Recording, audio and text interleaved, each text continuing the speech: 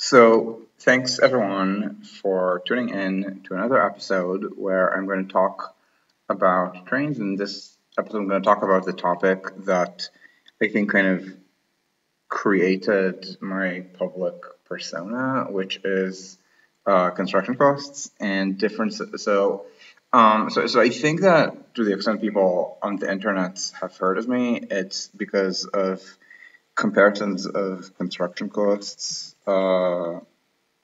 which go, I believe it's this blog post.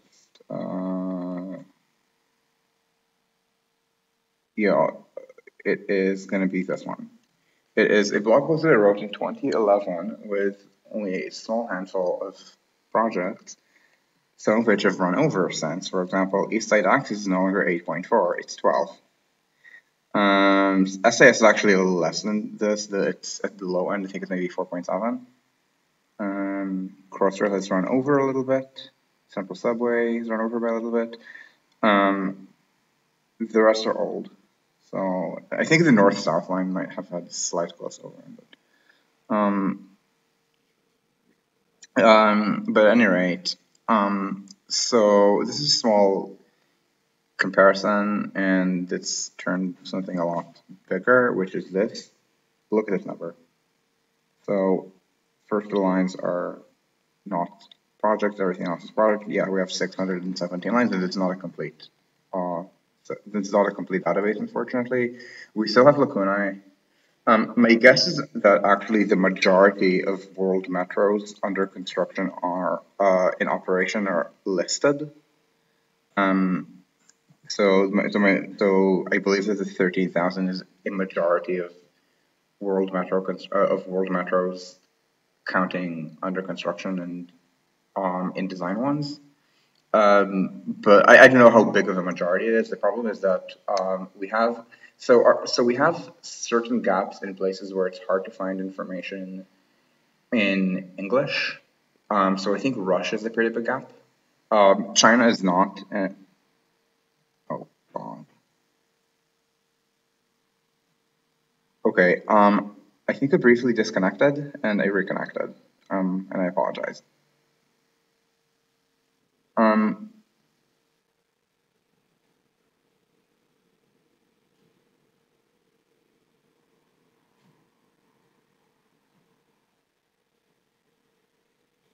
Oh shit! It's actually still disconnected. So if you're watching this on YouTube, that's going to be fine. You're just going to see me swear from time to time about the connection being unstable. But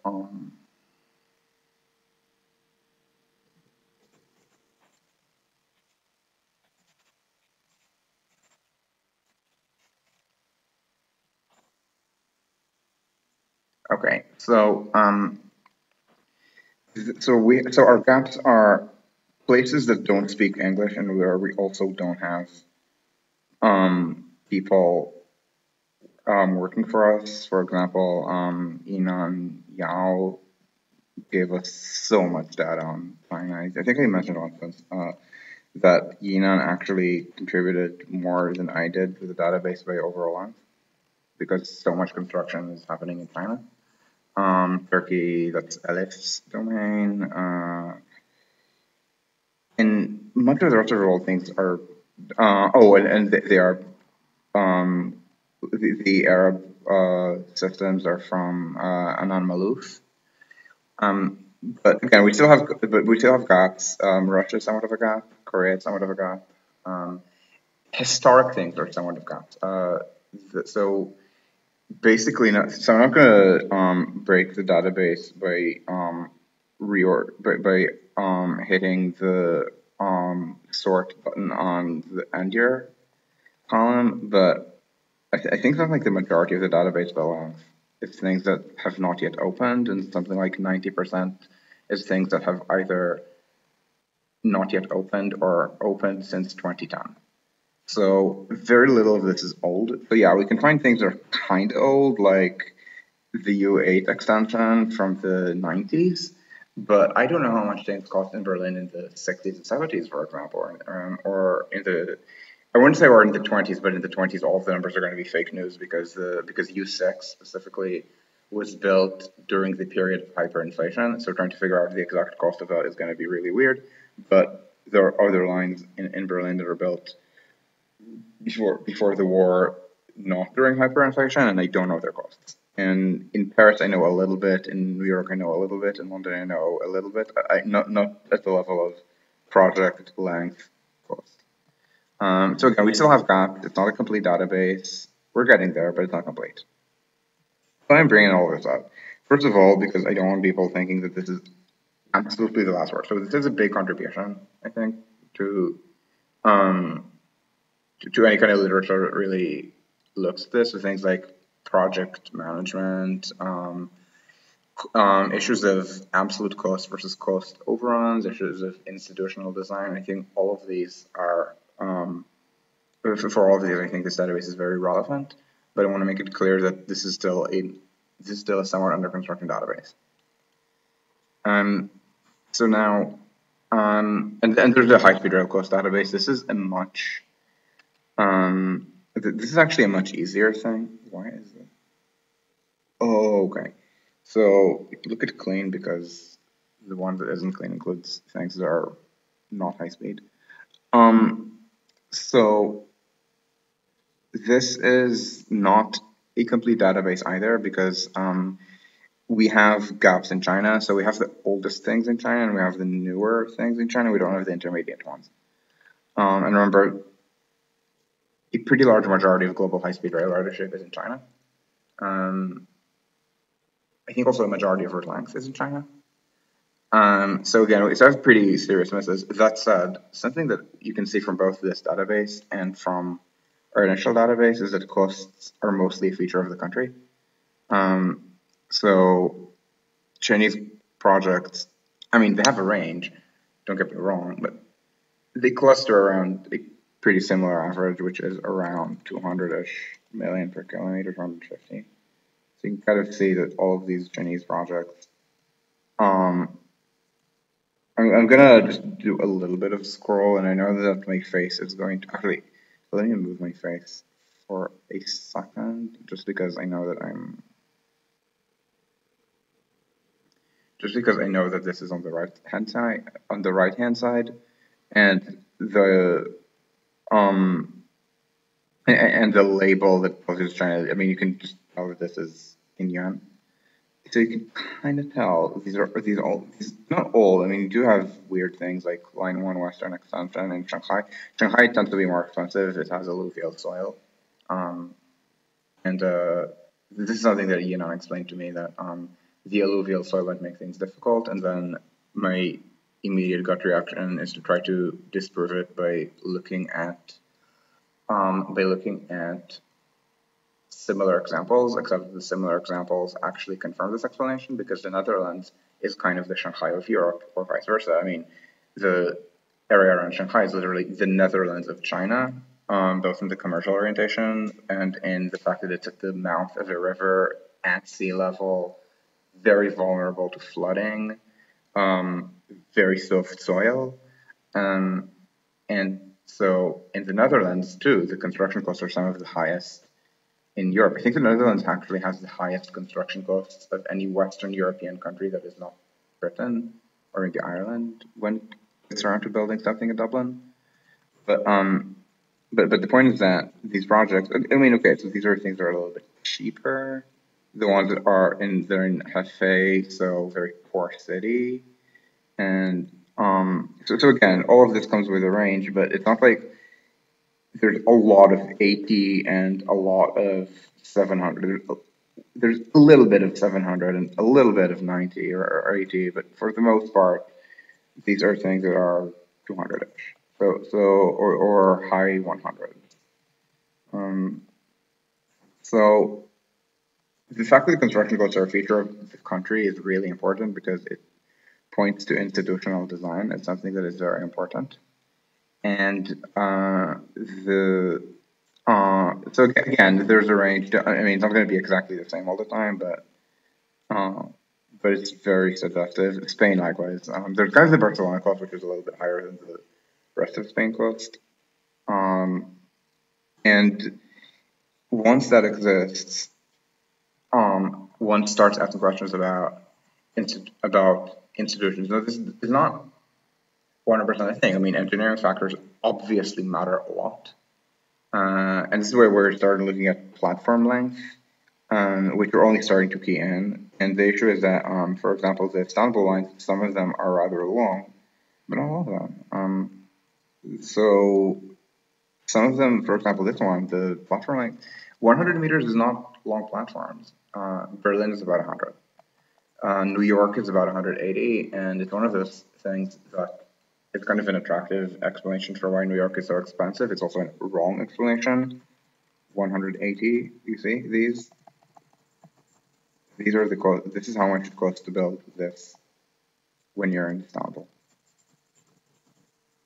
And these are underground projects, and these are ongoing. It's not the cost of 20 years ago that can't recur. And so, the platform length, I think it clearly matters because station construction is obviously so important in the share of construction. It's just that somehow so many other things matter that even things like how big the stations are. Again, I want to stress once again, this matters. Internally, for example, it is much easier to build 90 than 180. So we have this regional rail dummy, which is 1 for regional rail lines and 0 otherwise, and it pretty strongly correlates with construction costs.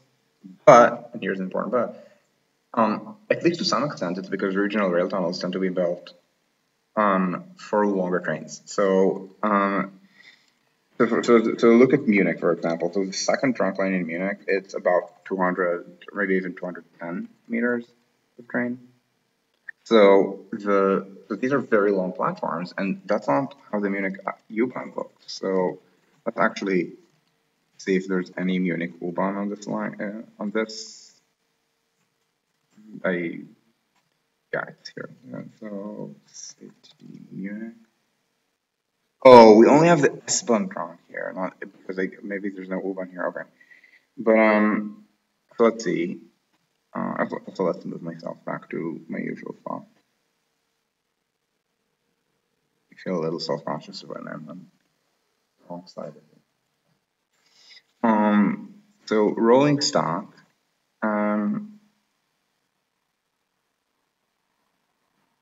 So up to 3 of these can be coupled, and you see it's 3 times 37, so it's about 110.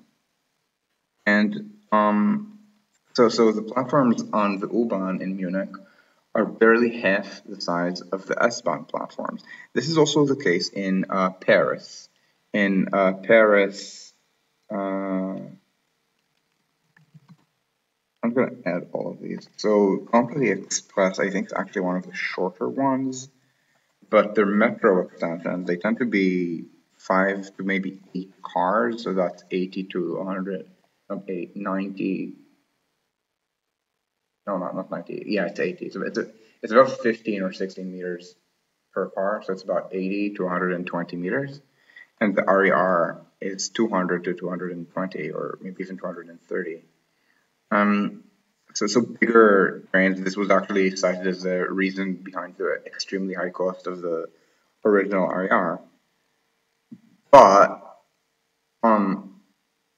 that it's only true up to a limit, and regional rail also tends to be more expensive. It's not just the station size, it's also there's this measure that we don't have because we don't know how to quantify, which is line centrality, which is that it's easier to build line 1 than to build line 10 when line 10 goes through city center because it has to go underneath lines 1 through 9. And regional rail tunnels, not always. So for example, the one in Auckland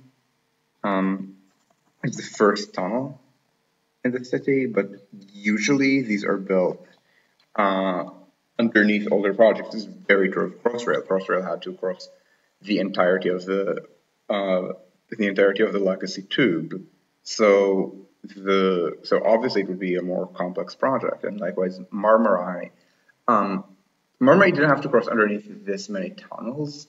Don't get me wrong, but Marmarai So the whole point of regional rail. So what is the point of regional rail? Why, for example, am I zero on all of these Chinese projects?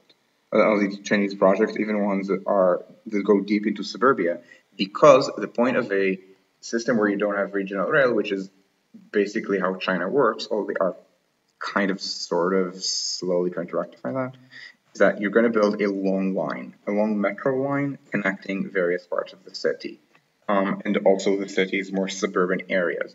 The point of regional rail is usually you take legacy lines that pre-exist and you connect them or you add capacity to them through city center. So the whole point of regional rail is you build less tunnel, but you build the tunnel in the most difficult parts. So let's see if I can find RERE. Yeah. So the RERE extension in Paris, which I need to check on because I don't know if it is actually going to open next year. This is an 8 kilometer tunnel, and I want to. So we have a data viz, but I'm actually gonna not use our internal data viz and show it on Google Earth. Not because you shouldn't use our data viz, you should use our data viz, but rather because on Google Earth it's easier for me to play around with seeing what's out there and moving around and showing various crayons that is connected. So the whole point is that the RERE, I don't think I have a good map on Google Earth of just the RER without crayon. So the RERE is essentially they took the network that hits Gare de l'Est, which is this train station. It looks like it's going north, but you can see it immediately turns west. It turns northwest east. So these are the lines that are Transilien P, and the inner ones have been turned into the RERE, and right now it's stubborn. Not to Gare de l'Est, they built a little bit of a tunnel to get to what they call Haussmann Saint-Lazare, which is in the central business district, in lieu of Gare de l'Est, which isn't. But now they're extending this to the west for something like they're running the operating paradigm they're doing is kind of weird. So the idea is to go from Haussmann Saint-Lazare to so the idea is to go to La Défense, and when you go to La Défense, you're relieving the RERA. The RERA is this line. Then goes to Aubert and then Châtelet, and then goes also east-west, but somewhat farther southeast than the RERE. Well, they do. Two of those branches meet there. It's 8 kilometers of subway. They're surfacing around here. So this is called Nanterre Préfecture on the RER, and they're not going to hit that. They're going to build a different station nearby called Nanterre La Folie. But they are going to hit La Défense. They have to. It's the most important business district outside the center of Paris. Now, so the point is that this is really difficult because look at where the tunnels are being built. They're being built through the center of Paris. All of this is the central business district. So historically, city center was here, but it kept creeping west, so the maximum job density is at this point around here, and destinations keep creeping west. So, for example, this is Champs-Élysées. This is the Arc de Triomphe. So the destinations keep creeping in this direction. And so this is a very constrained area as a result. And yeah, maybe there's a little bit of a lull here when you're only in Neuilly. It's still a very dense, a very wealthy suburb. And then you're hitting La Défense, so you're hitting a high-rise central business district that was not built around the idea that there would be a second RER tunnel. So they built the business district kind of at the same time as the RERA, so that was fine. And they even were indecisive about RER versus metro. So they left some space that I think is partly used and partly unused for what became the Metro Line 1 example on this. but the RERE was not part of it, so retrofitting it is a challenge, but they're still going to do it. And because it's so they're doing the most difficult part. And even though there aren't a lot of stations in this 8 kilometer stretch, you're only going to build two, which are Neuilly-Port-Maillot for the connection to the metro and also to the RERC, and La Défense. But these are very deep stations, very large digs. So again, very complex. And the point is that if you built it as full metro, you would also be building metro into the suburbs. So you would have longer overall length, higher overall costs, but lower costs per kilometer, because when you build the easy parts as well, your costs rise, but your unit costs fall. And the whole point of regional rail is that you reuse legacy track for such things. So outside the city or outside, maybe it doesn't have to be just city, but outside the city zone, you really want to use existing suburban tracks. And so these tracks work to, again, reduce overall cost. It is prudent to build regional rail. It is advisable to build regional rail. It is good to build regional rail. But because you're only building the most difficult part, it means that your unit cost, so the cost per kilometer, will look larger.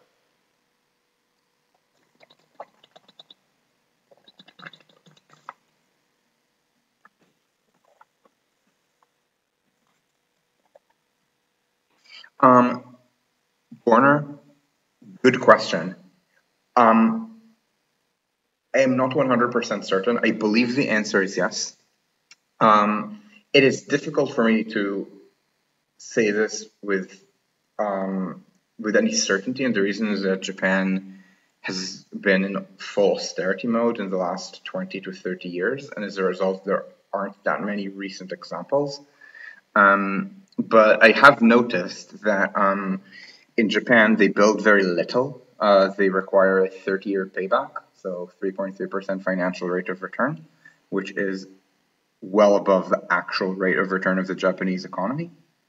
I think it's maybe 1.5% is what the private sector that people believe is quasi-state will loan to. So JR Central, I believe, is paying about 1 or 1.5% on the Chuo Shinkansen loans, and that is a private corporation, although it's a private corporation that is to some extent an arm of the Japanese state. So nobody believes that Japan will ever let any of the mega corporations go bankrupt. But this is especially true of JR Central because it's the Shinkansen is kind of Japan's pride, and the former chair Kasai is very politically connected. So that's 1.5%, and subways aren't any less an extension of the state than the high-speed train, and so so they should be building at a rate of return of maybe 1.5% financial. Yeah, Jerson is also loaded, but I mean, it's loaded relative to normal things. It's not loaded relative to how many trillions of yen it's going to cost to build a Chuo Shinkansen. But with Tokyo Metro, the problem is that they're trying to reduce capital costs in order to make it look good for privatization. So instead of deferring maintenance, they just don't build enough infrastructure. So they kind of create a shortage. But anyway, the point is that there aren't that many examples in Japan, but the examples that there are kind of show high per kilometer costs, but you can also see where they're being built, and it's all really difficult things. So I'm actually going to see, so let's actually see if I can find the full list of them. So the Tsukuba Express is a nice example of something that's unusually a line. I don't remember if no, we tagged it as not regional rail, and the reason we tagged it that way is that this entire thing is new build from Akiba to Tsukuba, and this is don't get me wrong, this is not a cheap line, but it's in today's money, uh, it's going to be more. It's probably going to be 160, 170, and this is 28% off. So kind of expensive, but not. But it's not the Anglosphere. It's maybe the higher end of Germany, and if you look at the really annoying things that there are in Tokyo, so for example, the Fukutoshi line was not especially expensive at all. This says 208, but this is in dollars of 17 years ago, so it's actually more. So it's actually more like 300, which is not bad. Minato Mirai is incredibly expensive, but Minato Mirai is also in downtown Yokohama, so it's a very short line where they just connect it, where they just I think extended one of the Tokyo lines into downtown Yokohama in tunnel. So it's again, so it's only the most difficult part, even if it, and this is why it's also tagged as regional rail. Why is it still highlighted? Because it still uses the find function. Okay, and this is all elevated, and again, the dollars of 10 years ago, it's more like 120-ish today, which is a really complex L, by the way. It's an L over L. So Tokyo construction costs are, you can kind of see where they're high, but it's actually likely that yeah, they're doing it because they're building the difficult parts and the parts that, I mean, I tagged these as regional rails, I thought it's a extension, but it's kind of unfair. It's all of there's these goodbyes, so the cheaper line is the longer one. So this is 300-ish million per kilometer in fairly recent dollars. Not all, but almost all underground. So it's just that, yeah, Japan probably only builds the most expensive parts because the cheaper parts maybe are not in our subway database. I mean, they are also expanding their suburban lines. Just that I don't happen to have neat costs for the cost of grade separations or the cost of converting a 2-track main line into a 4-track main line, which I'm forgetting which of the privates in Japan. I don't mean just in Japan, but sure the privates in Tokyo recently did that. But because we're looking at tunnels, yeah, for things that are very S-Bahn type, it kind of misses the surface improvements. We do try to include them where we have the numbers. I think Alex included the surface improvements for Mamurai, but also as a separate item the tunnels for Mamurai. So this is kind of the regional rail factor. So again, a regional rail looks like it's one of those things that it's useful to understand from the database. Sometimes it's worthwhile imitating the expensive lines because the expensive lines are expensive per kilometer and not per project, if it makes sense. So you definitely do want to build regional rail, even though it's more expensive, because again, it's not actually more expensive. It's more expensive per kilometer, but you will build less tunnel than you will need to if you. I won't say if you follow China. I mean, China also has much less of a legacy rail network to leverage. It's just that what it has, it doesn't use very efficiently. Through running subways are, I mean, I feel weird about calling them regional rail, to be honest. I mean, the Fukutoshi line especially, so the Oedo line can't possibly be regional rail. The Fukutoshi line is, in the sense of being a connection between, what is it? It's connecting Toyoko, right, to the south, and to the north it's Tobe Ikebukuro. But it's also a rather long tunnel through an area that's very central, but is not central Tokyo. It's not the main CBD. The Ikebukuro, Shinjuku, Shibuya area. I mean, there's lots of stuff there, lots of jobs, but I mean, the network you can kind of see just on the Google Earth layer, just by line density that this is a central business district, and the Fukutoshi line is this. And the very closely parallel thing is Yamanote, so it's above ground. So it's I mean, it's a judgment call, but I don't feel comfortable calling that a regional rail. Um, maybe it's biased. I'm not sure whether it's biasing my data actually. It's because this line is so close to the global median that decisions about this line specifically shouldn't matter very much. Yeah. The fact that Minato Mirai, I mean, I think we did call Minato Mirai regional rail because its construction just in the just in the center of Yokohama. I'm not sure if is it this line? Yeah, you can kind of see this is the CBD of the waterfront. Um, so if they didn't think of regional rail, if they thought like China, they would probably build a line like this, but it would be an entirely new metro line with a long tail in the suburbs with lower construction cost per kilometer. Um, so this is the regional rail. I want to emphasize this just because it's something that looks expensive, but is actually the right choice where it's available.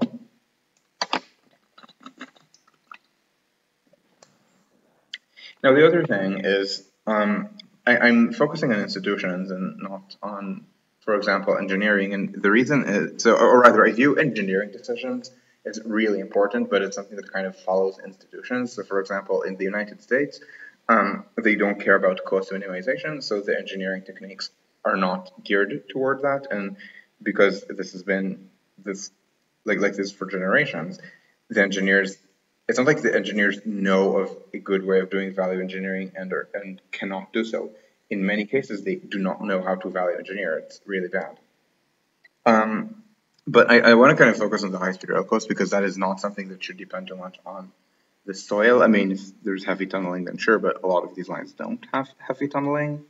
But you might also notice that the tunneling proportion depends heavily on where you're building. So France has practically no tunneling. Belgium has little tunneling. I forgot whether Turkey learned how to build high-speed rail from France. I think it did. I'm not sure. Morocco learned how to build high-speed rails from France. The entire Maghreb keeps buying turnkey French systems, and they actually work quite well. So this is by far the cheapest line. I mean, okay, not by far because of the success, but that is the 200 kilometer line. So this is by far the cheapest 300 plus line in the database. That is recent, so not something like the JFSC does. And so so when you build kind of the French way, you don't have a lot of tunneling. And Spain is in a more difficult environment, and the Basque line is especially tunnel heavy, but the other ones aren't especially tunnel-y. Madrid, Barcelona is 8%, for example. And then you have Germany. Germany has mountains, but this is not why the lines are 30% in tunnel. The lines are 30% in tunnel because the local engineering decision is to build the lines with very shallow grades because they want to be freight friendly. So the grades are normally, not all of these lines, but the ones where the grades are steeper are like this because it's so mountain, it's because the terrain is so bad, they have to have tunnels anyway, like Köln Frankfurt. And even then, Köln Frankfurt is the least tunnel-y thing in Germany. And so because they have trade-friendly grades, 1.25%, not 3.5 or 4%, the tunnels are a lot more expensive, and this cascades to higher costs. Even as when you net out the tunnels, I don't think there's any German premium for France. It's just that there's a German premium in just building gratuitous tunnels. Part of it is NIMBYism. So in Germany, there's a lot of NIMBYism and a culture of lawsuits and adversarial legalism, much like in the United States. I mean, I think it still works a lot better here than the United States. Other things here are done well, but our costs are medium, not low, so something has to be done not perfectly, and that is it. And so it's useful to understand that there's actually a fair amount of correlation between high-speed rail and urban subway costs. It's not perfect. Uh, Asia tends to be just worse at high-speed rail construction. So Asia is really good at operation. The Shinkansen especially is better rolling stock than European high-speed trains. But construction here in Euroland is cheaper than in Asia, and the reason is the aerial bit. Um, so we see how aerial heavy Asian things are, and this is the highest, I think, in Europe. Oh, in Bordeaux Toulouse, which is me counting because there was no better way. Um, but you can see, I mean, 10% or I guess 11% aerial is considered high here, and usually something like 3%. So tracks are laid on the ground. There's cut and fill. They try to balance cut with fill in order to minimize costs. Tunnels exist where necessary, but it's not that common for a line to be predominantly down. Now, unless it's specifically some kind of mountain crossing, like Florence to Bologna. It's not a base tunnel, by the way, but it is 94% tunnel, so close to it. But Italy, for example, has more viaducts. Italy is kind of an exception. It's a little bit like Asia. It's not that they've learned from Asia or anything. They learned from France, but they overbuilt in Italy. And because of the overbuilding, they have more massive structures. Because they have more massive structures, they have higher costs. And this is not something that is reflected in Italian subway costs, which are not so overbuilt. In fact, they're in many ways underbuilt. They have tiny stations providing equivalent capacity through incredibly high frequency thanks to driverless ops on the newer lines in smaller cities like Turin and Brescia. But as for the overbuild. But in general, I mean, I think it's not a coincidence that the worst builders of high-speed trains, which are Britain and the Netherlands, also have approximately the highest costs in Europe for subways. So some of it is also. So some of this is institutional. Hey, Huli. Hulu. So you missed where we were secretly plotting to carpet nuke Köln. We begin bombing in 5 minutes. So at any rate, the issue here with costs is, I think it matters that costs are mostly a feature of the country. It's also true for high-speed rail with a certain amount of correlation, not a perfect one, but we can see kind of a cheap Francosphere. We can kind of see French costs exploding at the same time for high-speed rail, which would be not Lyon-Turin, but Bordeaux-Toulouse and Nîmes-Montpellier. So Bordeaux-Toulouse, I mean, yes, it's not dollars, it's not euros of the same year, or dollars of the same year, but we're still talking about something like a 50% premium over the older lines. And this is a line that has very little tunneling. It's not like it's old because it's slightly tunnelier than the previous line. And especially compared with LGVS, for example, it's not quite 2x because 2021, 2008, but still, it's something like 1.6x on lines that's more viaducty but slightly less tunnely. And so the situation is that so it matters, I think, that French construction costs are exploding for high-speed rail, and I don't know to what extent it's reflected in this table, but Grand Paris Express is seeing constant cost overruns. They're kind of anglicizing their construction, unfortunately, in France.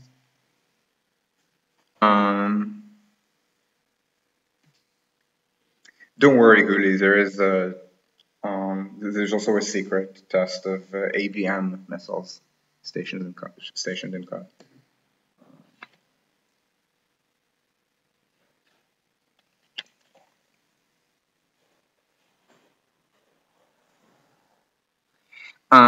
So at any rate, I bring this up because costs are a feature of the country. A rather interesting thing that I don't know to what extent this table will reflect is that costs tend to stack. So I don't have a full cost account for Taiwan because I know how much it costs to build the initial MRT system in Taipei, but I'm not certain what the length of that system was because because it just said the original system cost this amount to build, and there is a little bit of uncertainty over not uncertainty to Taiwan, but just I am not certain what which projects count as part of the original system or not. So there's a little bit of a leeway. But my understanding is the high Taiwanese costs. So in today's money, for not for 0% sorry, for 0% underground, for 100% underground. So the Tao Yuan is thing they're doing is about $400 million per kilometer, US dollars. And I think this is actually pretty common in Taipei for lines that are. So I don't think I have the historic lines in Taipei in this part of the table. Yeah, so system to 2012 at Nehu. This is the best I could do. It's also about 400, and I try to make these things uh, mutually exclusive. I may have some overlaps, but I don't think I do. Nehu looks cheaper, but Nehu is predominantly elevated. And also driverless, I believe. I believe, I mean, I wrote it and it was driverless. And so the point is that high Taiwanese costs stick. And why do I focus on Taiwan? I focus on Taiwan because I was told an institutional explanation for why Taiwanese costs are high. My understanding is that it's kind of well believed or widely believed in Taiwan. I have no idea if it's true. Things are often widely believed while being false. But what I was told is that it's an artifact of of the timing of Taiwan's transition to democracy. So Taiwan and South Korea, these are my main two comparisons of this. South Korea has persistently low cost, Taiwan persistently high ones. Not for high-speed or for high-speed rail. South Korea is cheaper than Taiwan, but it's not cheap. But for subway tunnels and for even the underground parts of Korea and high-speed rail, Korea is very cheap. And the thing is that Korea and Taiwan are economically very similar. So, I mean, not the exact same industry. So, for example, Korea is more heavy industry and Taiwan is more electronics and chips. Taiwan isn't as dominated by chaebol as Korea. And so the but in the sense that they're both newly industrialized countries that developed around the same time, both kind of looking up to Japan, having similar models, also both having right-wing autocracies that were supported on anti-communist grounds, and they both and exploited local divisions that are not very well known in the West. In the West, everyone thinks that East Asia is homogeneous. South Korea and Taiwan are not homogeneous. They have deep identity cleaves that are not considered important in the West. So in South Korea, it's between provinces. So South Korea historically has 8 provinces, 3.5 are in the north, 5.5 are in the 5.5 are in the south. The two southernmost ones, these are they will all look like single provinces because they've been split, but they're historically, culturally single provinces. There's Gyeongsang, which is this, Busan and Daegu, and Jeolla, which is Gwangju, and Mokpo. These provinces kind of hate each other. The right-wing autocracy came from Gyeongsang. They steered development there, and underdeveloped Jeolla became the hotbed of democracy. To this day, Jeolla votes for the left in presidential elections by unbelievable margins. We're talking 80-something%. And Gyeongsang is more right-wing. And so and like it was in Taiwan, there's a big identity cleave between people with Chinese and Taiwanese identity. So people who came as refugees from the PRC in around 1949 are KMT identified. They were kind of viewed as the vanguard for the KMT, whereas the opposition is very rooted in people with Taiwanese identity. Generally, people who who are Chinese, not indigenous, but whose ancestors came to Taiwan well before 1949. And so, again, big identity cleaves, extremely contentious politics. They get on parliament fights in Taiwan. They do things like spill blood on, and don't mean spill blood in the metaphorical sense of kill each other. I mean in the literal sense of, I think, showing up with like pig's blood or something and spraying it to make a point that the other party is doing whatever. And so, again, very politically cleaved countries. Uh, and the transition to democracy are at the same time, so 80s to 90s. And I believe the watershed. What the fuck is what?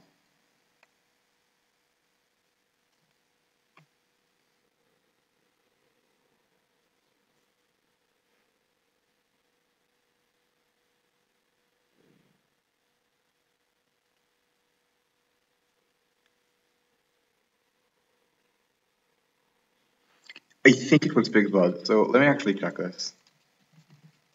So there's this hilarious blog called Parliament Fights. Oh, it's Pig Guts.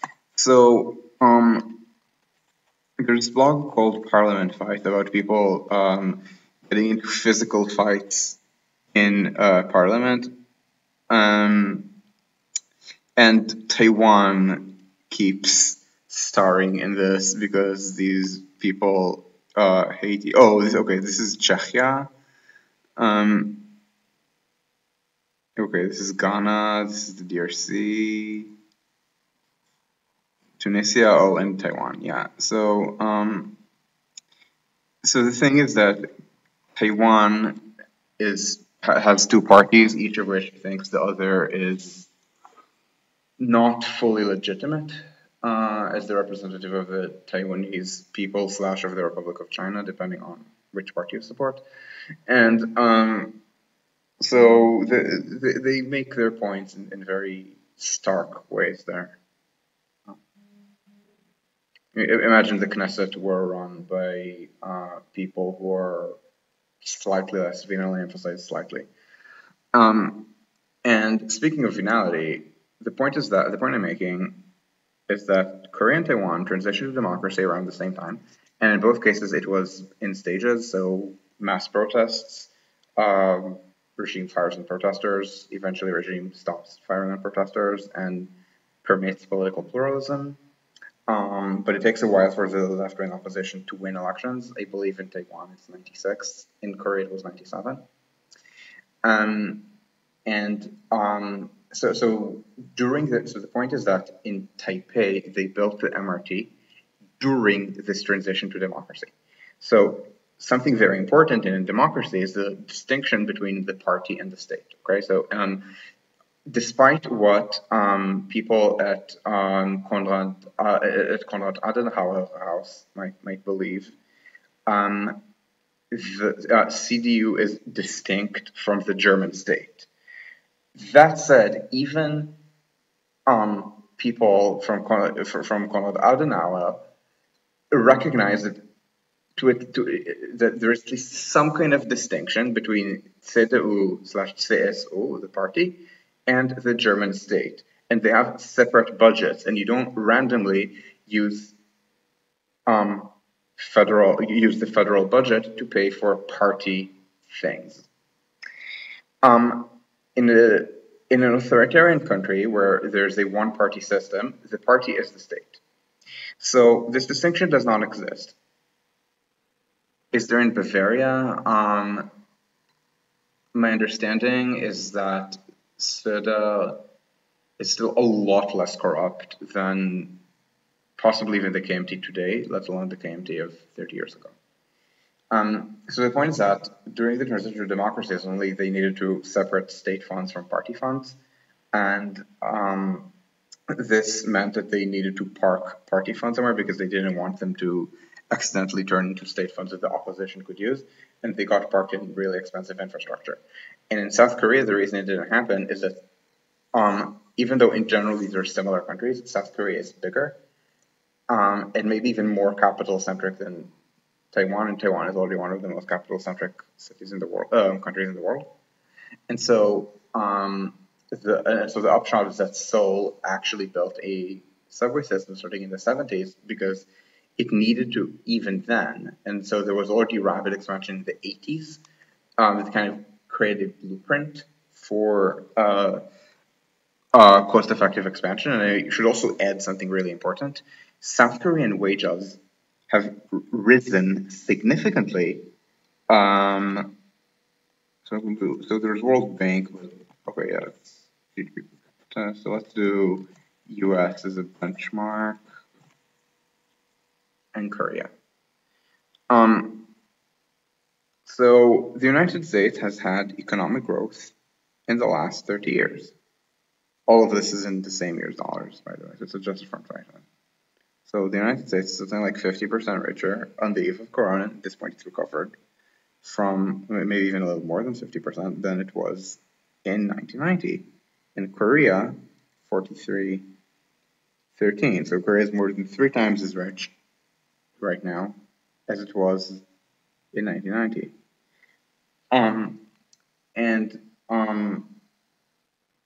So as your country grows, it will need a subway. And if your country is richer somehow, it'll need a subway earlier. If it's bigger, it'll need a subway earlier. Now, so it started building in the 70s. It had already kind of an expansion wave in the 80s, and so at the time they didn't need to do this weird thing about parking funding infrastructure. I also think that they were not so much of a party state in Korea. I think they were run as a no-party system, so a military government in the 70s and early 80s. But regardless, the kind of transition from that kind of corruption to a different kind of corruption happened later, so the subway was already used to doing things right. And even though look at how much richer Korea is, this has not just been the capitalists getting richer at the expense of the workers in the country. Wages have been rising, because eventually they industrialized the entire country, and then they ran out of peasants, and then the workers started demanding wage increases. These were an important part of the protests that led to the transition to democracy. The early growth involved wage suppression, so increases in productivity without increases in wages in order to export better. And then in the 80s, they said, wait a minute, there's money now. We're not as poor as we were 20 or 30 years ago.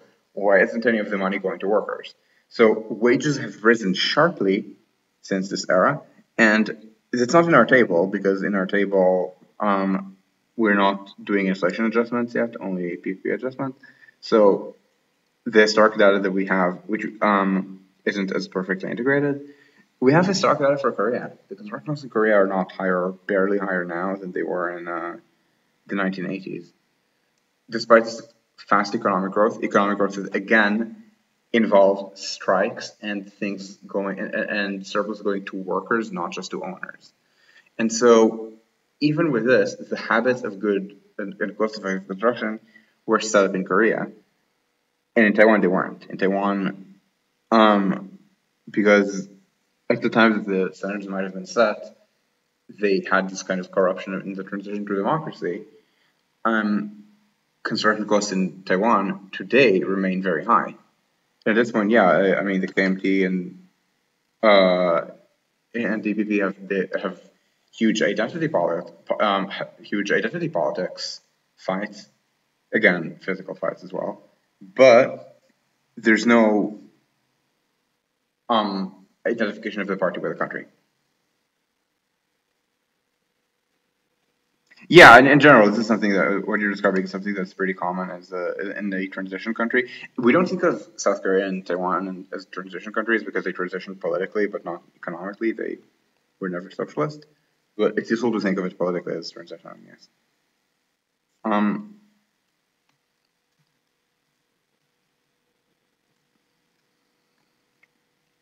Now, so the point that I'm making of this is that Taiwanese costs are persistently high. Once the bad habits set in, they continue even when I don't think that at this point the corruption levels in Taiwan are unusually high. Um, the I mean, I haven't been. It's not like I read Taiwanese news very closely. I read it decently well, especially when it comes to Corona. This way, I mean, if you follow me on Twitter, you know that I preface basically every news story about Taiwan with "Meanwhile in the first world." Let's see how much Corona they have today. I don't think I've checked today. I think I last checked yesterday.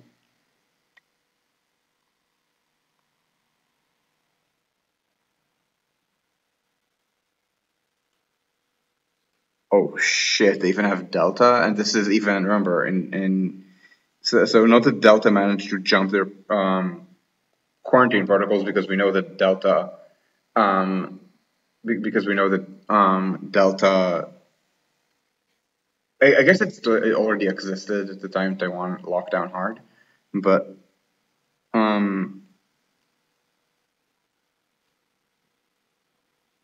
ooh, okay. So let's look for a moment at the number of cases in Taiwan. This is a country where I think 5% of the population is vaccinated.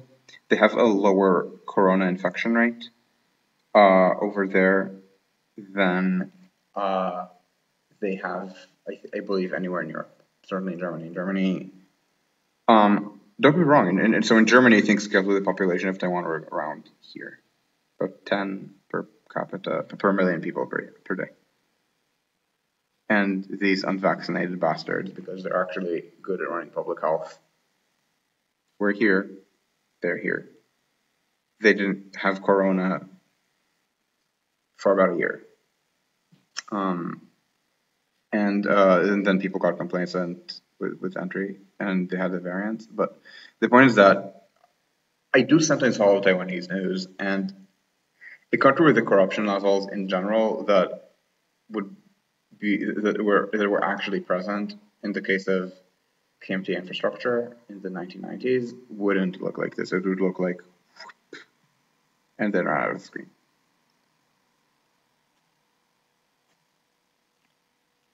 No, not again. Taiwan never locked down in the first wave. Taiwan, um, I think it maybe did local social distancing, but I think at the peak, first of all, or maybe the trough is better.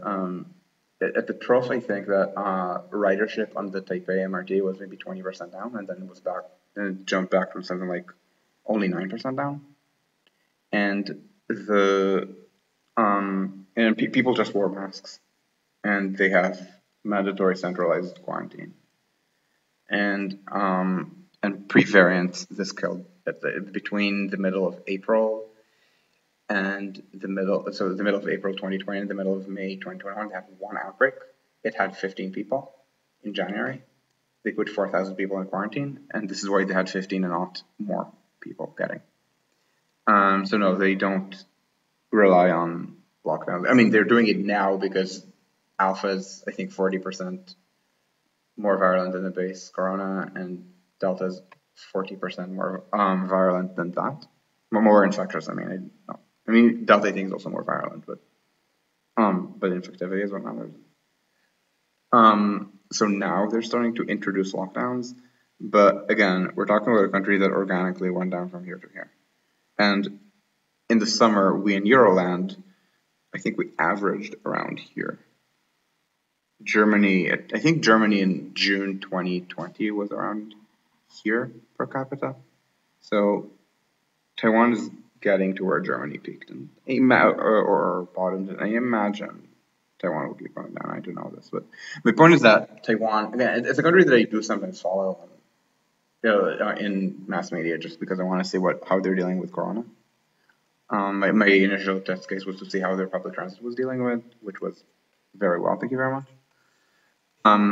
Complaining that they needed a bailout because they were profitable, and suddenly in 2020 they stopped being profitable. And I imagine by 2022 they're going to be back to being profitable. But unfortunately, even though the operations in Taiwan are very good, the capital expansion remains very expensive because again they got bad habits. Again, it's not because Taiwan is generally an incompetent country. Again, we're about 50% first dose, 20-something% both doses.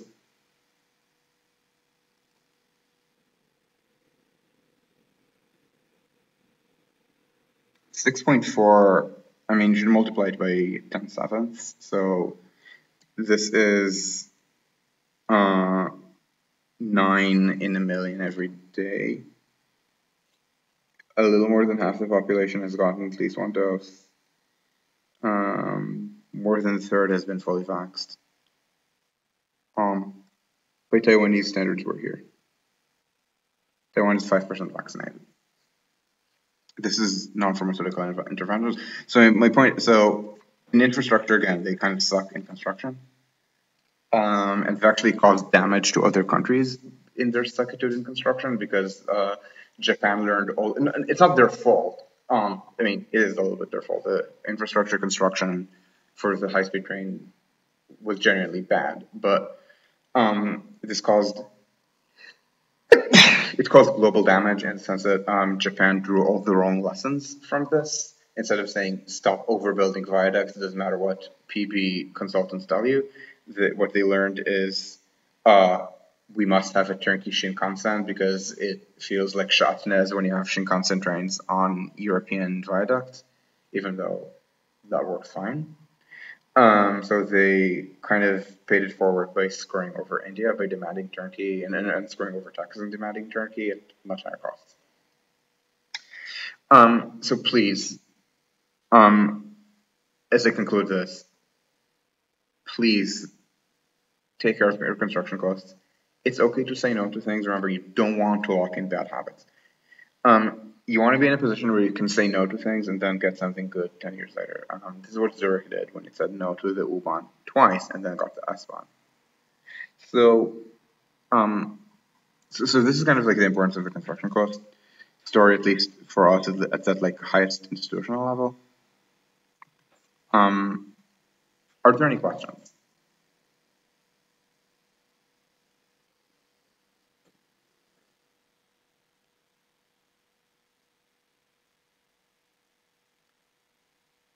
Going to be a short stream today, so I'm going to just take questions and call it a night. And by call tonight, I mean I have a meeting in 2 hours.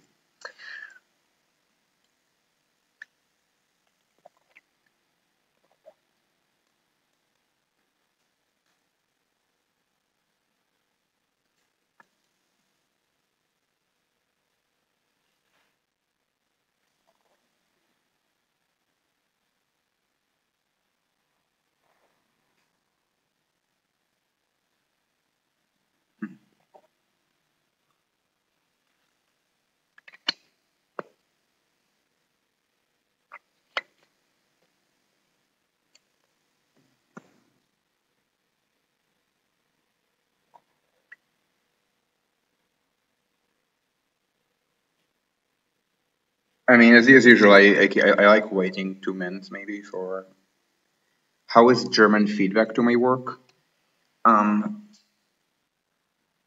Okay, so these are 2 really good questions. I'm gonna answer chronologically. So, German feedback on my work, I can't tell. My understanding is that people here don't care very much because of the Berlin cost control problem. So the kind of zeitgeist within Europe about construction cost is, I'm going to call it neoliberal, but I'm going to use the word neoliberal in the more standard leftist sense from maybe 10 years ago, rather than in the r/neoliberal sense, which is really a synthesis of Cold War liberalism with neoliberalism. I kind of talk about it as like thesis, which is developmentalism/Cold War liberalism, which was very much big projects, big government. I mean, not necessarily high spending, but very obtrusive government, and then the reaction to failure, to certain failures. So, for example, that would be the Jacobsian reaction to the failure of urban renewal leading to communitarianism. But often the failure led to the reaction of neoliberalism, especially in Latin America, that kind of turned into dogma in development economics. And state capacity is kind of the synthesis. So thesis, developmentalism/Cold War liberalism, and antithesis, neoliberalism, state capacity is the synthesis. So the neoliberal zeitgeist is that the government shouldn't be doing big things because they will suck. So this is the kind of Ben Fluffbier mentality. And I'm going to actually type Fluffbier's name because first of all, I'm mispronouncing his name grossly because I'm actually pronouncing most of the letters, and this is not how you're supposed to pronounce Danish. Danish, you're supposed to pronounce as few of the letters as you possibly can. But I believe that if you, I mean, I guess in Swedish it'd be if you were to pronounce it in Swedish, which is the opposite of Danish, they overpronounce all letters. It'd be Fluffbjer. So that G would actually be pronounced Fluffbjer. Kind of like Greta Thunberg. But anyway, so that's kind of the mentality that focus on cost overruns, about strategic misrepresentation, about why big things that the government does suck and you probably shouldn't do them. And this is kind of leading to, so in the United States, people have actually read Fluffbjer. Oh, the Fluffbjer love controversy? Yes. So is that where there's controversy over whether cost overruns are real, where Fluffbjer says yes because he measures from when the decision is made to the final cost, and other people measure from when construction starts to when things open, because Fluffbjer cares about institutional questions about strategic misrepresentation. So to Fluffbjer, the point of no return is when there's a big political commitment. So, for example, for California, that would be when Proposition 1A passed in 2008. As soon as that passed, not building high-speed rail would incur a giant psychological and political cost, because it would mean saying no to something that the voters had said yes to. It would mean canceling something the voters wanted, and it would also mean openly admitting failure. Whereas if, for example, the line if the system had not been voted on until well into advanced design, then they would have known the cost. And kind of the American reaction, I think also the European one, is that this is purely a matter of estimation. So what they think is that they should just tell people in advance that the costs are going to be high. And I think it's incorrect, actually. I think that a lot of issues of early commitment are not just, so for example, in the Netherlands, they have a big early commitment problem, like with Prop 1A in California. They make a decision before the project is fully designed. The problem is not that it's going to lead to optimism bias or to people lying to the public. It's going to lead to surplus extraction. So decision is made. Now it's time for design. And now all of the local actors say, build me a bike path. I want a bike path.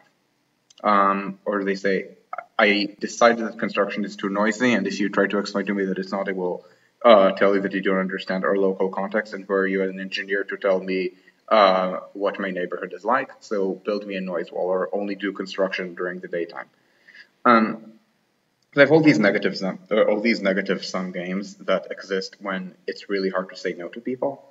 So my view, which is again not neoliberalism but state capacity, is that the problem is not cost overruns. I mean, cost overruns are an important problem as a matter of trust, but at high absolute costs. And the sort of mechanisms that, and kind of like the honest cost. So in Fluffbjer or maybe even in Vevey, the honest cost is the final cost. And really the sin was not telling people in advance what the final cost would be, or not knowing what the final cost would be. And in my view, the honest cost is the early cost, and the sin is in letting costs grow where they should have been able to tell people, no, you don't get a noise wall. No, we will build 24/7. Yes, it means we're tunneling under your property. This means that for one night you will have noise, and afterward the TPM is going to be somewhere else. Deal. Instead, so for me, so because I think about absolute costs and how to reduce them, rather than how to kind of work backward from an inflated final cost. So I think in very different terms of the literature, and the literature is, again, politically, I think of it as kind of privatized, contract out the state type neoliberalism, the kind of like the way that EPP and the more right-wing RE parties think. so FDP, VVD, things like that. Maybe even, let's say, the Nordic center parties. And so for example, the European Rail Privatization Management Party, I think, is the same constellation of things that I identify with this kind of neoliberal reaction to genuine failures of Cold War liberalism and of developmentalism. So in Germany, so my point is that in Germany, they react to certain failures of post-war urban planning, not by trying to build more efficiently, but by not building subways. So first of all, the academic literature is about cost overruns. Second, and second, they try to do Berlin cost control. That is, don't build subways, build tramways. Bear in mind, tramways don't suck. I mean, it's not like in the United States where they've gone through several iterations of that. So instead of building subways, they built light rail. Instead of building light rail, they built BRT, but then it went through BRT creep. So it's just buses with paint and barely even have dedicated lanes. And then instead of building expansions, they've built state of good repair. See previous video or some of my recent blog posts for how state of good repair is a racket. And in Germany, they haven't gone through that yet, but they're building kind of like sometimes the wrong things because they're allergic to subways. So that is my that is the reception I get here. The reception I get here is, I don't think, very warm, which is sad. Okay, so which places are most transparent recosts?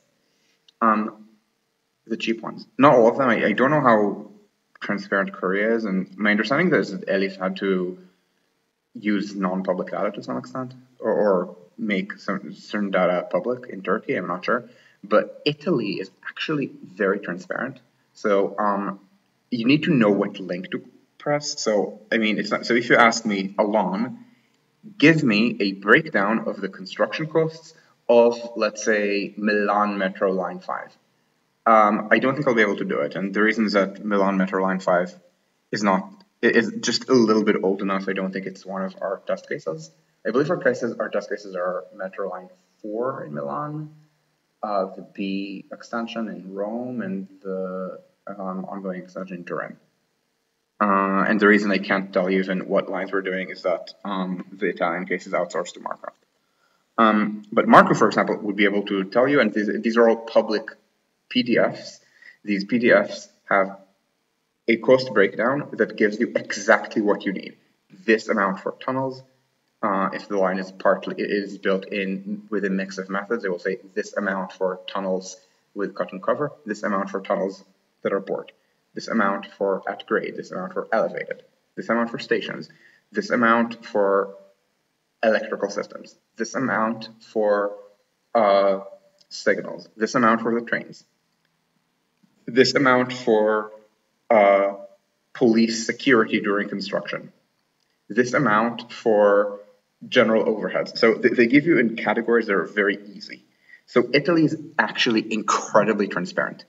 Italy is stereotyped as very corrupt. Italy has genuine governance problems. I would say the biggest one is that they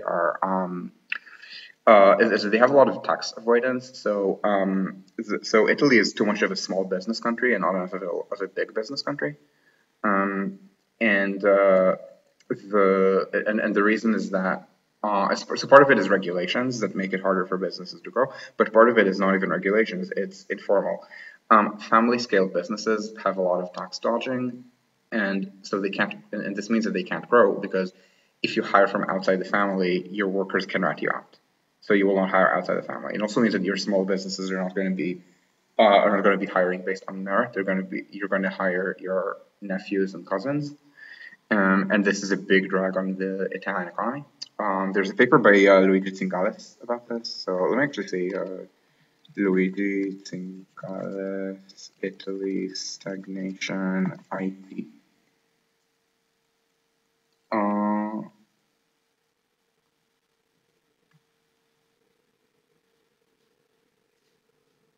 So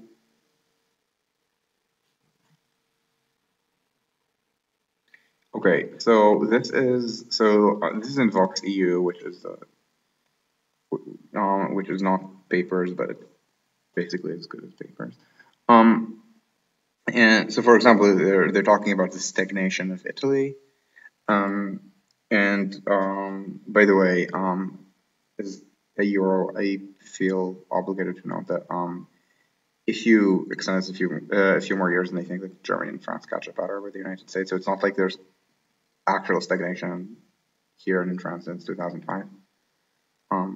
Like we've caught up with the Americans, but anyway, but Italy is, and the so the problem is it's not corruption. It's not that people pay bribes. It's tax avoidance, and so it's so when it comes to transparency, they're actually pretty good because so this is a rant that I think I've delivered elsewhere. When a country is infamous for something, it often is aware of the problem and then gets around to fixing it. So let's see, Germany. What is Germany most infamous for?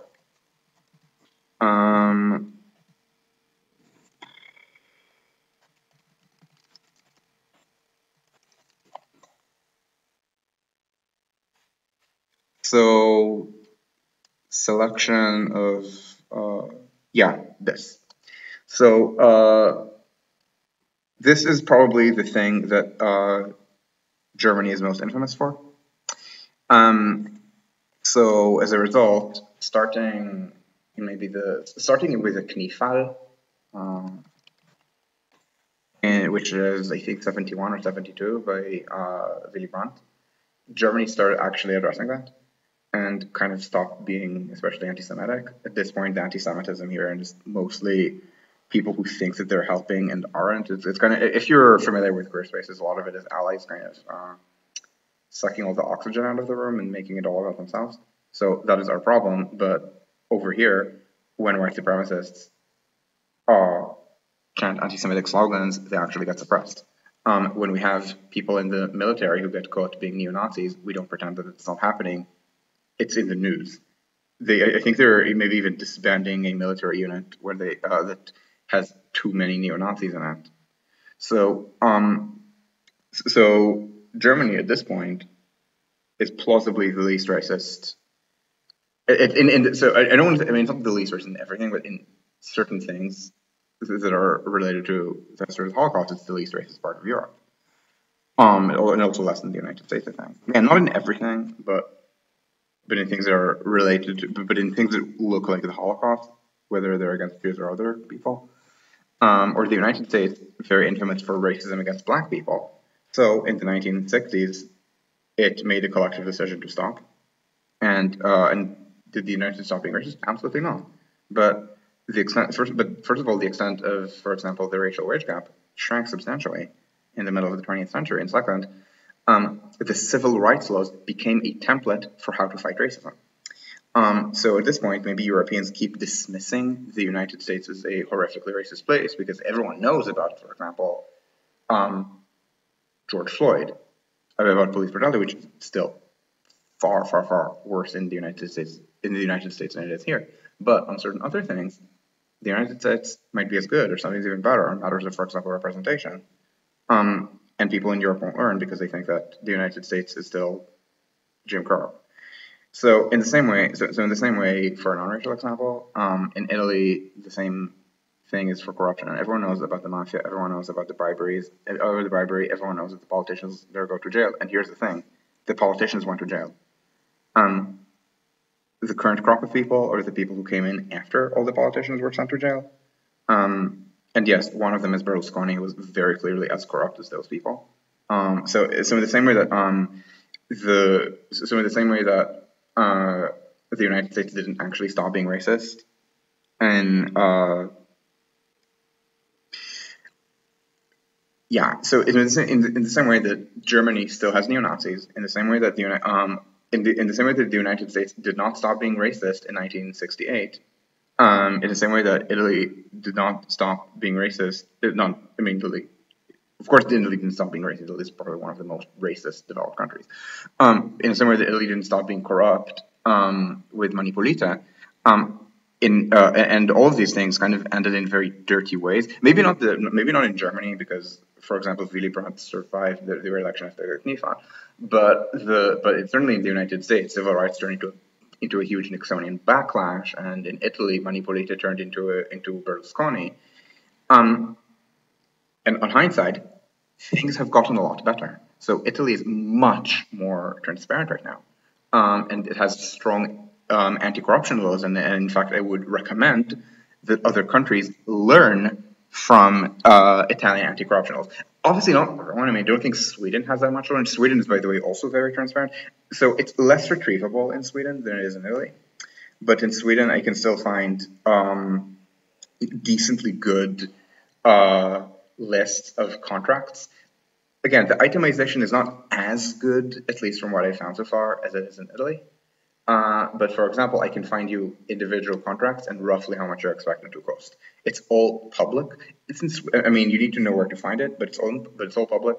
Obviously, it's all in Swedish, but I mean, that's not actually that much of a problem when I understand the field. I mean, would I be able to do it in Chinese? No, but in Swedish, sure. And so in the Nordic countries, they're very transparent. In Switzerland, they have to be transparent because all government spending has to go to referendum.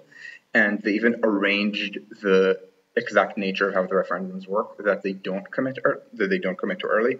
The way it works in Switzerland is they finalize the design and then they go to ballot on it. So there's an actual embarrassment factor for not finishing the project or for having big cost overruns. Whereas in the United States, they magic asterisk high-speed rail in California. If you ask me what the original sin was, so part of it is early commitment, but also at the time in 2008, they thought the budget was going to be $33 billion in constant dollars in 2008 prices, which is how it was advertised to the public. But American government budgeting is not ever done in constant dollars, unlike, for example, in this part of the world. So in France, the numbers are always in euros of a fixed year. So all of the, for example, Grand Paris Express numbers are the euros of 2012. Or in Stockholm, by the way, they've had a cost overrun that will be fixed very soon. I mentioned there's going to be a meeting in an hour and a half. So in Sweden, the costs ran over by about on Nya Tunnelbanan. So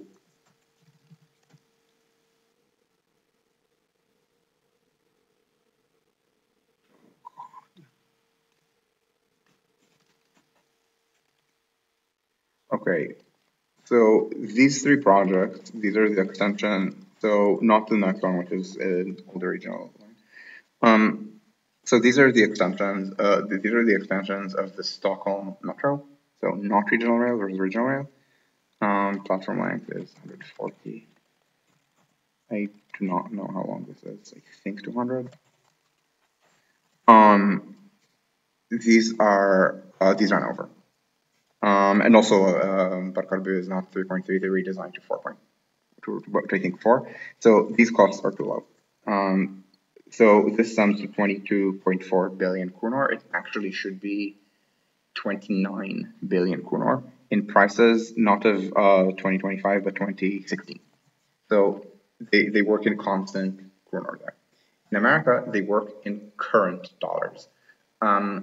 So when the referendum said $9 billion, it was not $9 billion dollars in 2008 prices to be increased based on inflation indicators, but rather it's based on year of expenditure dollars, and these were from the start set to be 43 or 42, not 43, 42. So 9 out of 42.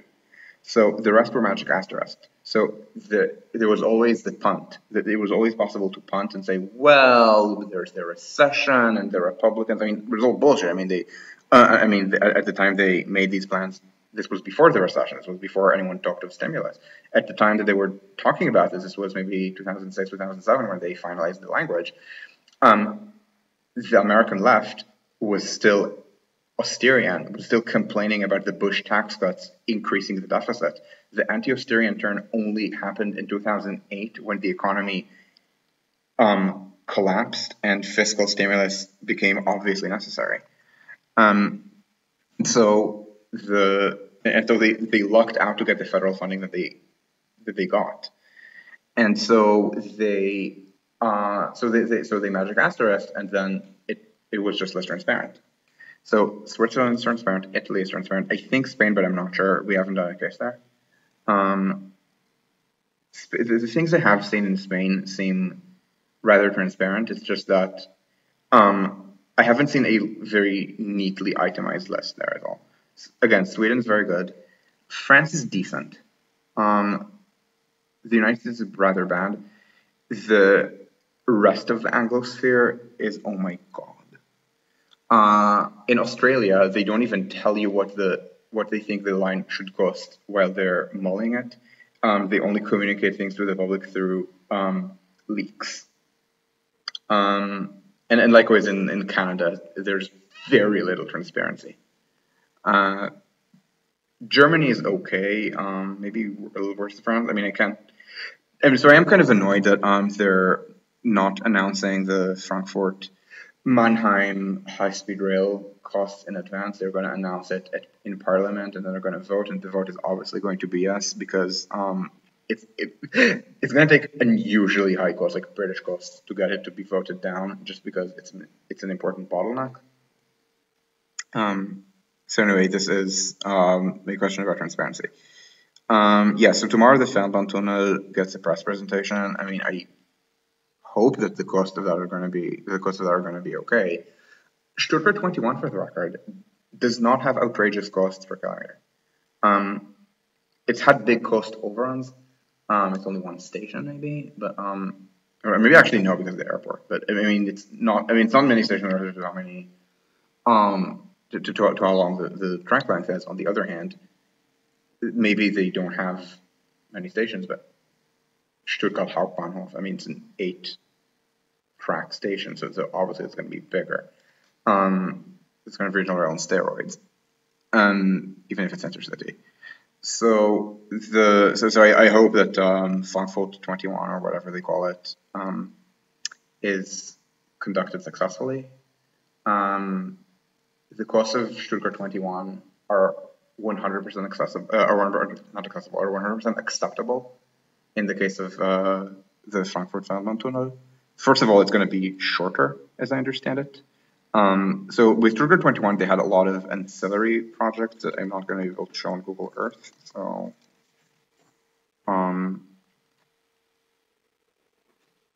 so the project is not just turning this stub-it into a tunnel, because there's because they built another.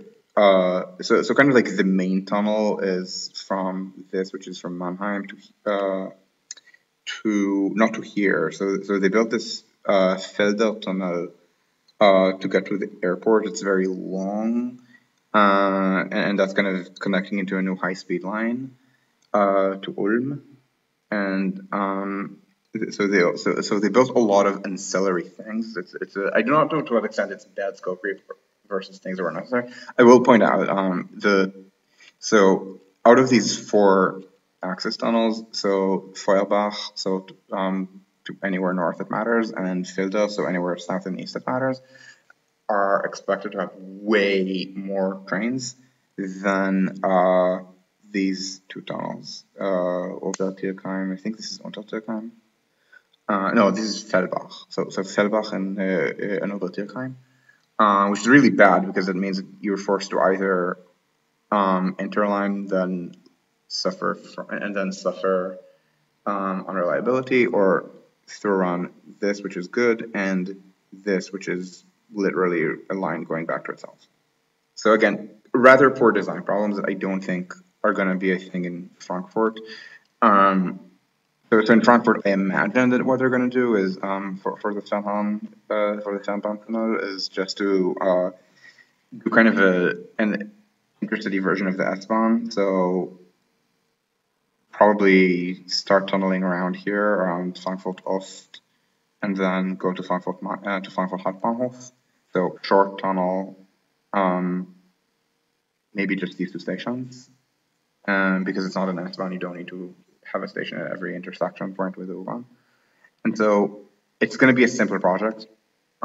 much more city centric, much more city center. So the usual regional rail cost caveat, but again, it's the cost that make and also Frankfurt is a big city. It's much more central. You definitely want to be in a position where you want to be able to throw in trains from points north of Frankfurt to points south. So that would be toward Mannheim and Stuttgart, and toward the airport, toward Mainz. Um, so again, overall, I think it's a good project. Not at every cost, but it's what I perceive as the current German cost. We'll see tomorrow. It looks good.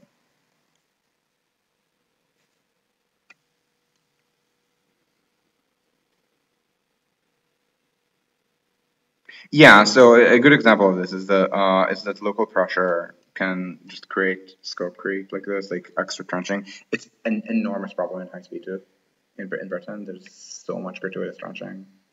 Also, especially in the first segment, for the first phase, a lot of gratuitous tunneling because TOFs don't want to see trains essentially. So they make up quality of life problems. Um,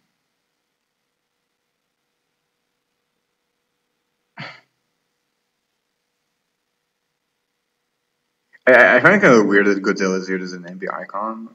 Um, just because I think of NIMBYism as like people people who are actually kind of big, but I mean small town big, like kind of local petite bourgeoisie or something, or just randomly aggrieved retirees who don't understand that they're the elite, so they think of themselves as the oppressed middle classes. Again, very big in Jane Jacobs. So I don't think of it as Godzilla because usually I think of Godzilla as something that the NIMBYs call like every tall building. Um, but I mean, the story of Godzilla is, I mean, Godzilla was kind of like it's kind of like their revenge against like atomic weapons. Um, yeah, okay. I'm glad that they're dissolving the SWAT team in Frankfurt. Like, and so bear in mind that in the United States, for example, they don't ever do that. In the United States, if they've dissolved one police department that was Camden, and they replaced it with county police, uh, which was generally a success. Uh, that the new police department was a lot less brutal. It also made the police department whiter, just because Camden is incredibly poor and also incredibly black, and so it was not viewed as it was not viewed as successful police reform while it was happening because the representation got worse, at least to some extent, and and like general and there's kind of this love of local control on the American left, because it means that the ghettos can have their own equivalent of the Judenstaat, and and that kind of like eliminated the Judenstaat, and had county control of the police, and that turned out to actually be better. But it was understood in retrospect as a successful reform, and brought up frequently during the protests in 2020. But they never. But that's Camden. It's never done at scale. I mean, I mean, if you do it in New York, you need to. If you do it in New York, for example, you need to have a plan to replace the entire police force. Um.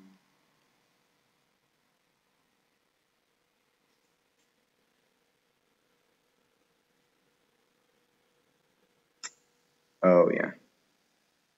Yeah, I mean, in general, a lot of this sympathy comes from the police don't know who they should be shooting. They accidentally shoot the wrong person.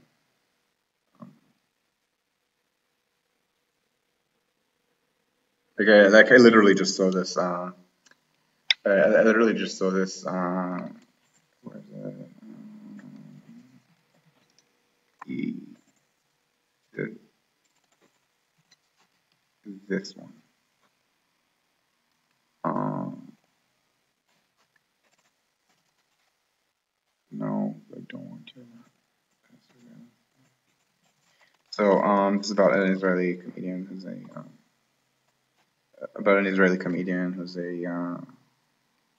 mutual friend on Twitter. Fuck yeah.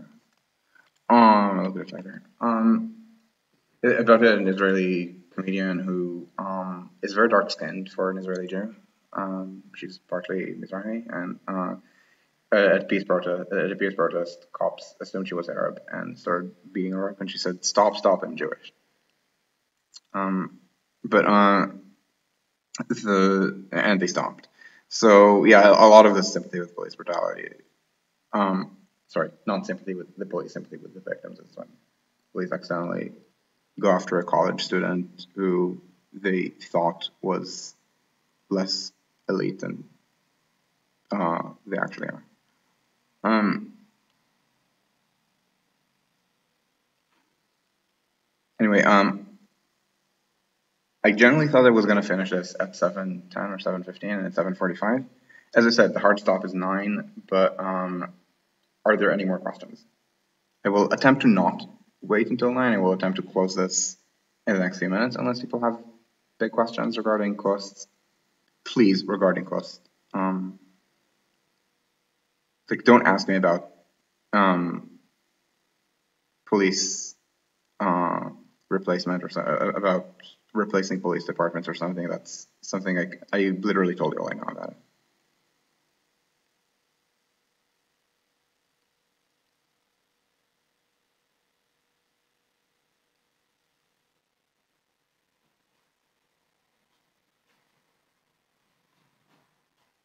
As usual, I mean, if you've seen these videos on YouTube, you know that the last few minutes are always kind of awkward because I give people time because it takes time to type, and there's a little bit of lag.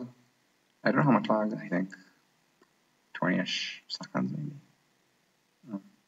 I mean, I have a way to test this. It will just echo to hell if I try to listen to myself correct. And I would rather not subject people to it just for the sake of my morbid curiosity.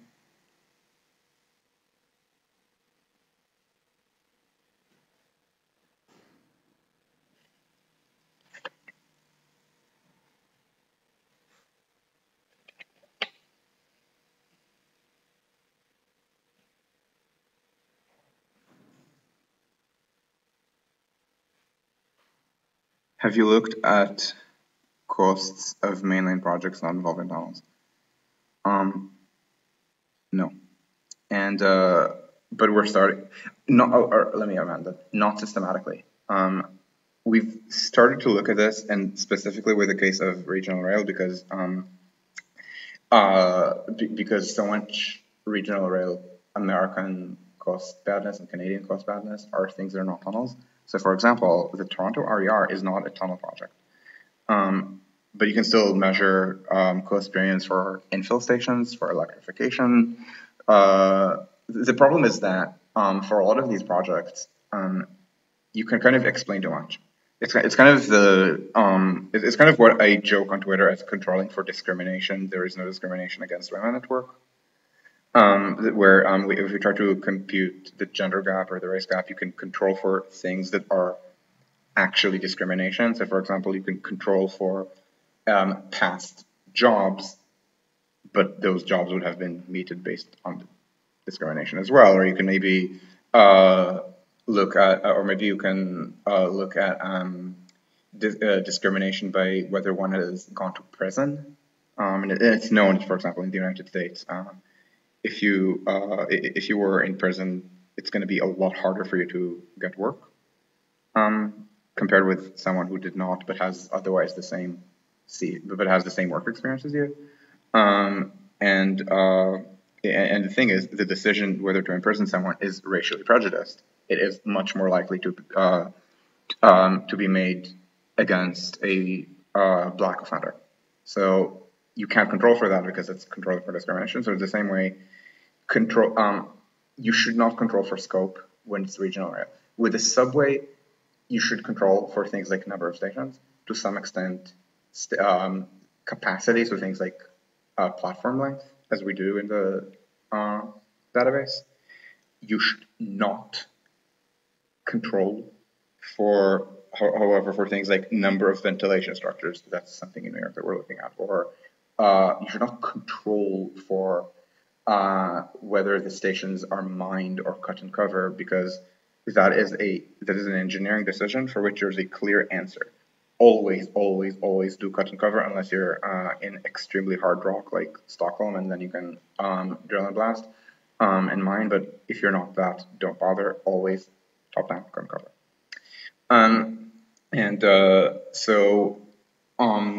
with regional rail, this gets worse because with regional rail, it's things like junctions. Um, I don't think that Switzerland has unusually low cost if you control for scope. It's just that Switzerland learned how to minimize scope. Switzerland learned how to build electronics before concrete. Therefore, in Switzerland, they've learned how to build the minimal infrastructure necessary. So yes, if you compute the overall cost of something and they can work it out, in Switzerland it's cheaper because they didn't build as much double track or they didn't build big grade separations. Well, yeah, because in Switzerland they learned how to integrate the timetable into their infrastructure design, and as a result, they learned how to schedule the trains not to conflict. Um, and so it is something that I'm interested in. The problem is that essentially you can't do a large comparison. You have to be at least to some extent case study. And I say to some extent, I mean there is a danger of pretending every case is unique. It's not. So again, we can look at this. I think it is especially useful if we end up getting a grant to study Northeast high-speed rail or something, or in general study comparisons of things that are not subways. Right now, again, all this is the thing. So, am I interested in this? The answer is yes. Am I paid for this? The answer is unfortunately no. I'm paid for subways for now. I will look at this link more closely later. Thanks, Rudy. Are there other questions? PS, yeah, adding tracks in dense areas is annoying, and I've done not infinite, but a decent amount of work trying to figure out how to avoid doing that in Boston, where something that should be 4 tracks is only 3. Not in like the Boston area, within the city of Boston, there's this right of way that is very wide, but somehow there's only room for 3 tracks. So you either widen it with like parking lot takings for 4, or you learn how to schedule. Learning how to schedule is cheap.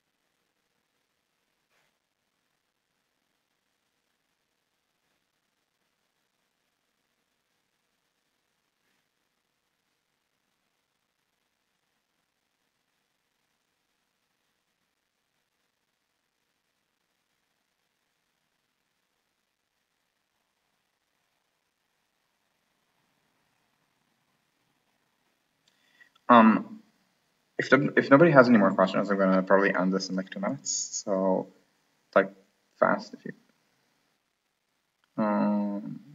Yeah, this looks like an interesting regional rail project.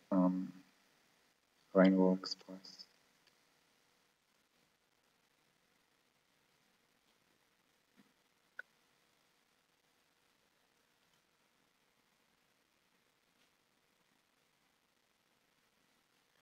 Oh my god.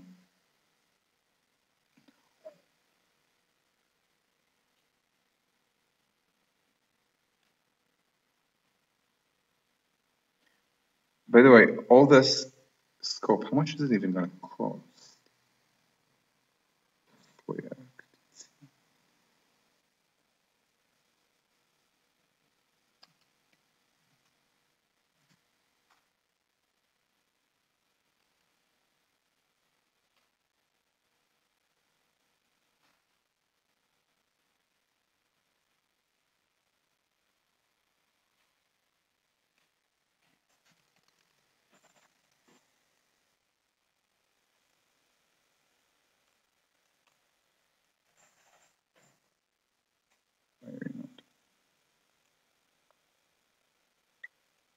I will find the cost of this later. Oh, thanks. Actually, costo non financiero. Yeah, I always love closing my browser. Wait, that's from. Okay, so 2 million to 2 billion.